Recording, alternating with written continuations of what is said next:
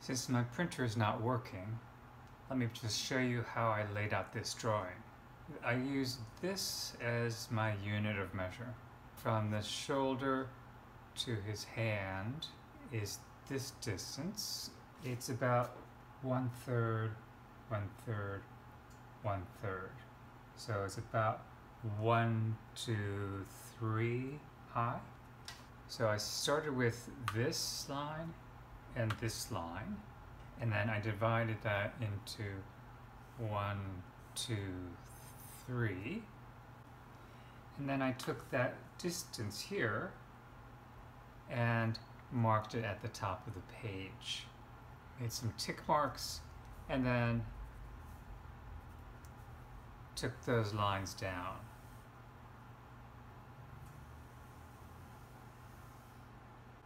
And when I looked at the Jason, this line, the shoulder, I was trying to figure out where it lines up with his foot.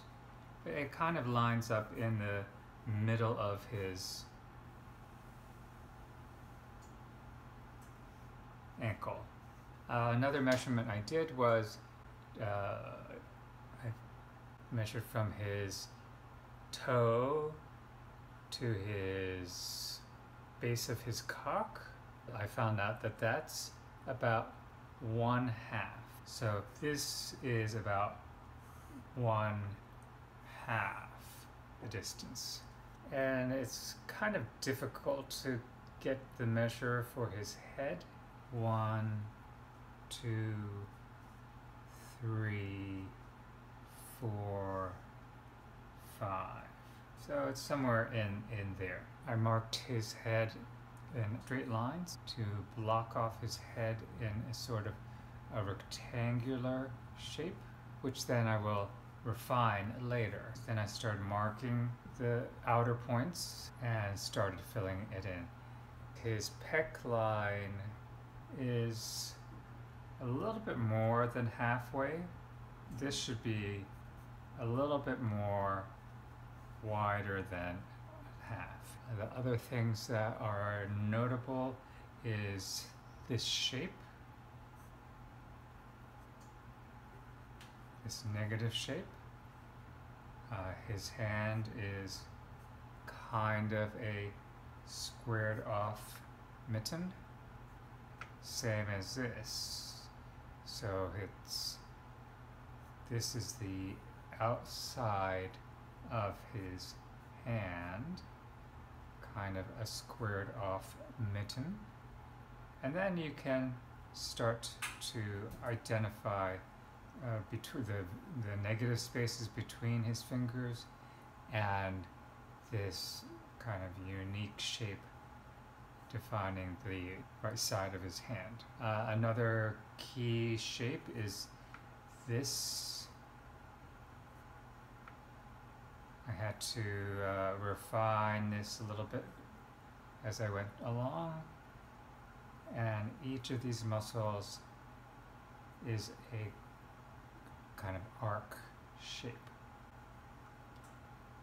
It's kind of rectangles, squares, boxes at his knees, this negative shape, and his foot is kind of like a duck's foot or a wedge.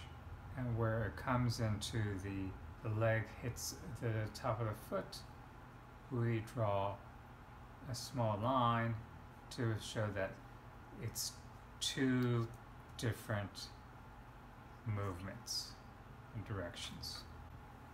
Even though the line is not very well defined, but just giving an indication will help define the foot. Jumping to his face, the side of his face is around here.